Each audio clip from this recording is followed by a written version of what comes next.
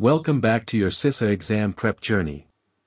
In this video, we'll walk through 15 high-yield, scenario-based questions from Domain 1, designed to sharpen your audit instincts and boost your exam confidence.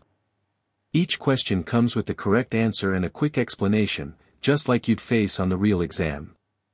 Let's dive in and test your knowledge. Question 36. An IS auditor is reviewing a financial application that interfaces with multiple systems. Which of the following should be of most concern to the auditor? A. The application runs batch processing overnight. B. Interfaces use point-to-point connections. C. The application lacks input validation on external data. D. A system administrator manually triggers file transfers. White heavy checkmark. Correct answer, C. Explanation: lack of input validation poses a serious risk of data corruption or breaches in systems that rely on external data. Question 37. While conducting a risk-based audit, the auditor identifies an area with high inherent risk but effective controls. What should be concluded? A. Increase the audit scope. B. Expand audit procedures. C. Residual risk is low. D. The control risk is high. White heavy checkmark. Correct answer, C. Explanation: effective controls reduce the residual risk even in high-risk areas. That's why the remaining or residual risk is considered low. Question 38. What is the primary purpose of performing a walkthrough during an audit? A. Evaluate compliance with policies. B. Validate system documentation. C. Gain understanding of processes. D. Identify fraudulent activities. White heavy checkmark. Correct answer, C. Explanation: walkthroughs help auditors understand how a process works, including the people and systems involved. Question 39. An auditor finds that backup procedures are documented but not followed. What's the next best step? A. Report to senior management. B. Test the actual backup and restore process. C. Recommend updating the documentation. D. Ignore it if no incidents occurred. White heavy checkmark. Correct answer, B. Explanation: before escalating the issue, the auditor should test whether backups are functioning effectively despite the procedural gaps. Question 40.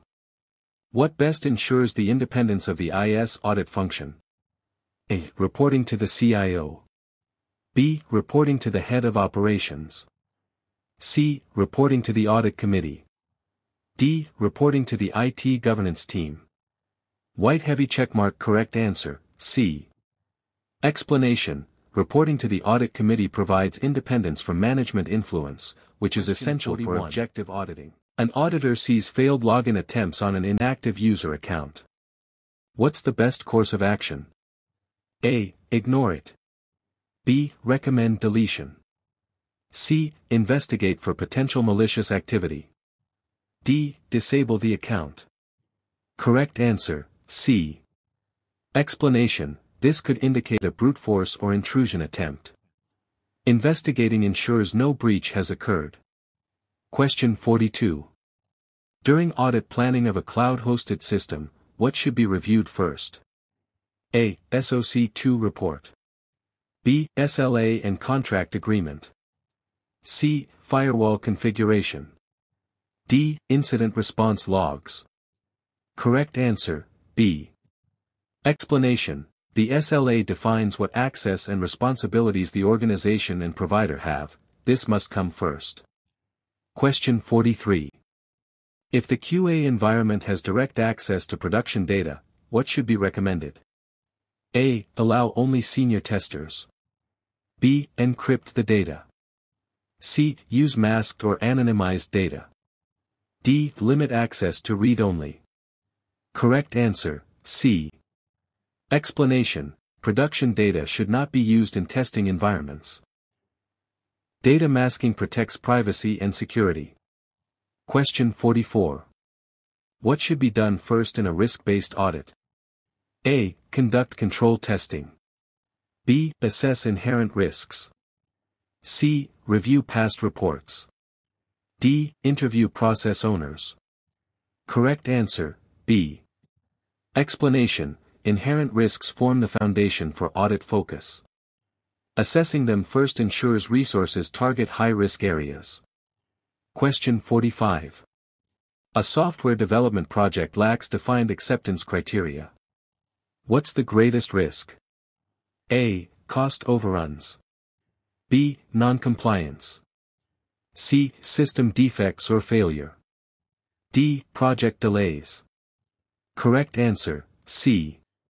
Explanation: without acceptance criteria, there's no way to ensure the system meets business requirements, increasing the risk of failure.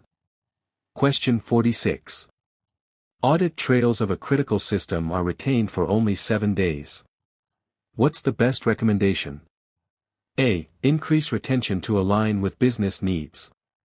B. Archive logs offline.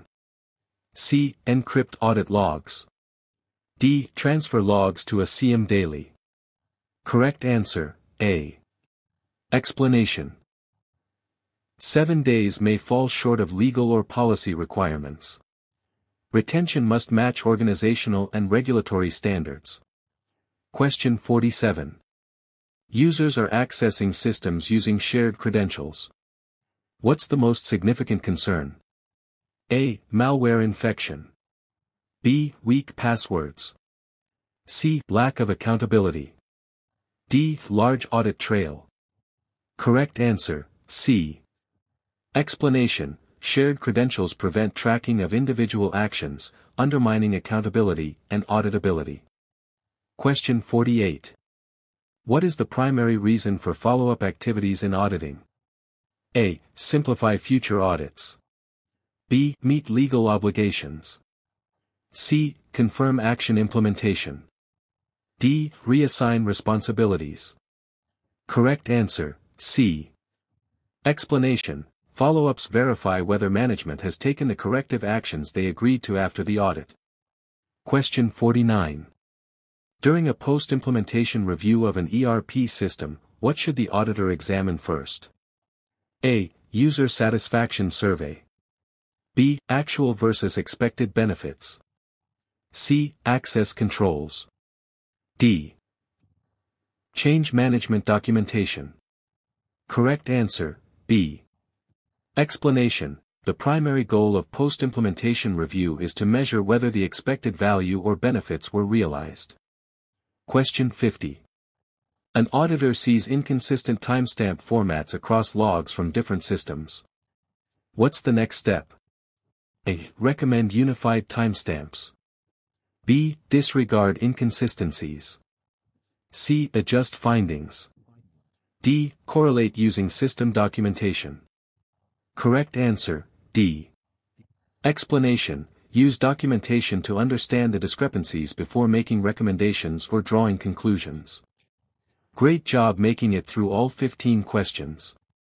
Remember, mastering the logic behind each answer is just as important as getting it right. If you found this video helpful, don't forget to like, comment your score below, and subscribe for more CISA practice. Until next time, keep learning, keep auditing, and keep pushing forward.